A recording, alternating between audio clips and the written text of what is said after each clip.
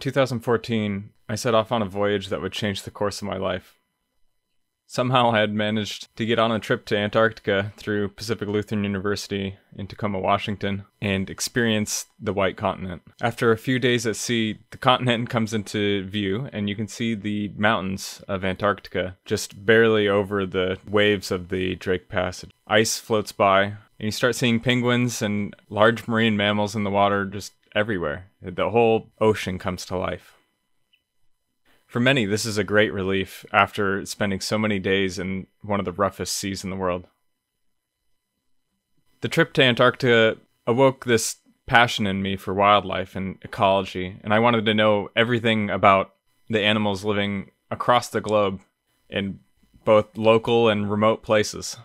So after my undergraduate, I went on to grad school, and I specialized in spatial ecology, using cartography to map out where species live and why they might be in those places, and to project places for recovery. Now I work with many government organizations and nonprofits to help preserve, conserve, and repair ecosystems across the world, helping people living in those places conserve themselves and their culture, as well as the animals that live and rely on those habitats. Naturally, wanting to see all the animals in the world, I set out to find a boat worthy of circumnavigation. Having sailed on many boats before and getting to know the statistics that makes a blue water boat capable, I had a good idea of what I wanted, but not really an idea of what model. I set foot on several Tianas, some West Sails, and a few other boats, but none of them really felt right. So working with my broker, he suggested an older boat that was sitting at a marina in Seattle, Shoal Marina.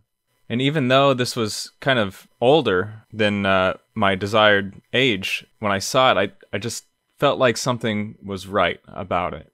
So I set up a meeting. I didn't argue with the broker or ask him anything. I just wanted to see the boat. And from the moment I set foot on that boat and looked around, I knew this was going to be the one for me. The boat really spoke to me, despite all of its damage and the things that have gone wrong on it with the chain plates and the prop shaft leaking and possibly some diesel problems.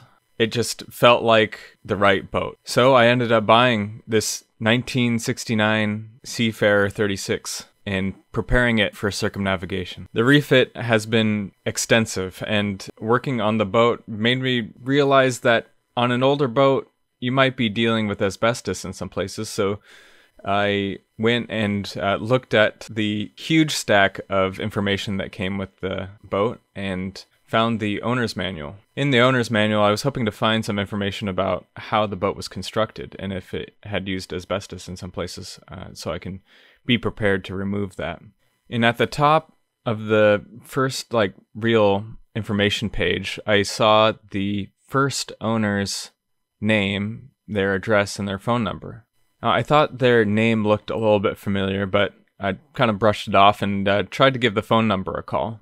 The phone number had been disconnected a long time ago, and so I went to Facebook and tried to find somebody by that name on Facebook. Now, I found somebody by the name, but they didn't look the type, and so I just Googled the name, and what I found was incredible. The boat was named Walk, and it was bought in 1969 or 1970 by William R. Latady in Hingham, Massachusetts. As it turns out, William Latady was a famous climber and cartographer of the Antarctic. He had spent much of his climbing career on the East Coast on Mount Washington and on the West Coast in Juneau, Alaska, as part of the Juneau Icefield Research Program, along with his climbing partner, Maynard Miller.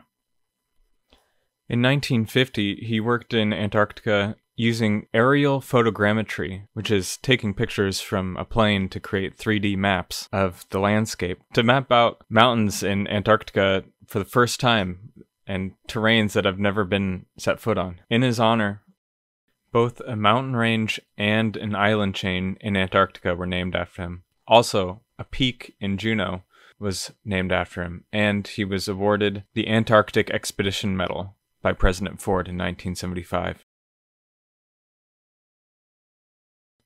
So during my search for answers to figure out why the boat was named Walk and more about William Latady, I reached out to some folks on Facebook with the same last name, and I got a response from Kevin Latady, William's son, after a couple weeks, and he answered a lot of my questions. He also had a lot of pictures of the boat from when he sailed it with his dad and the rest of his family. He was able to answer the question of why the name Walk.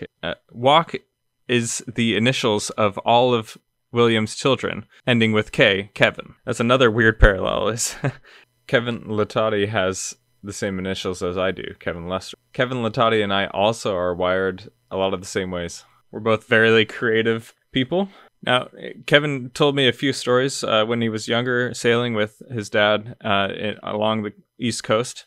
They used to sail walk along the Maine coast and down the East Coast with friends and family, sometimes up a river or two. But the boat was well loved and it was well taken care of by the family. They had some pretty amazing adventures, and on one such outing, they hit something in the water that brought the boat to a complete stop and left a 2-inch dent somewhere in the keel. So when I strip down the bottom paint and check that out, then that's something I'll be looking for, is a patch job down there. He also told me his favorite spot to hang out was on the bobstay, but I think the bobstay was a different bobstay than the one that I have on now, because the one that I have on now is totally broken. And Kevin provided a bunch of pictures from their adventures, in which I can see the original design of some of the things, some of the spaces, and where the equipment used to be.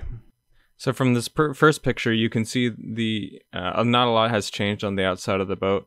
It didn't come with a furling boom, which is no big surprise, and a lot of the woodwork is still the same. Not a lot has been added to the top side of the boat. I'll have to see if I can get that 36 at the top of the mainsail sewn back onto my new sail, and have the insignia as well. And the 28, I believe, is the 28th hull that they made, so maybe that as well. So as you can see, the cleat on the binnacle was meant for the main sheet, and the control for the motor was also on the binnacle. The teak wheel that I believe William made for the boat is nowhere to be found. It was lost somewhere between the Kevins. And the piano hinge doors are also on the companionway. You can see that the top of the las, all the lases are as nice teak wood. In this picture, you can see that there is knobs on those piano doors, which is not on there right now. And there are a bunch of instruments on the starboard side in a case that I don't recognize. And that makes sense because this is from 1973.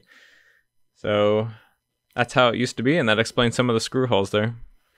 In this picture, you get another view of that starboard side control panels.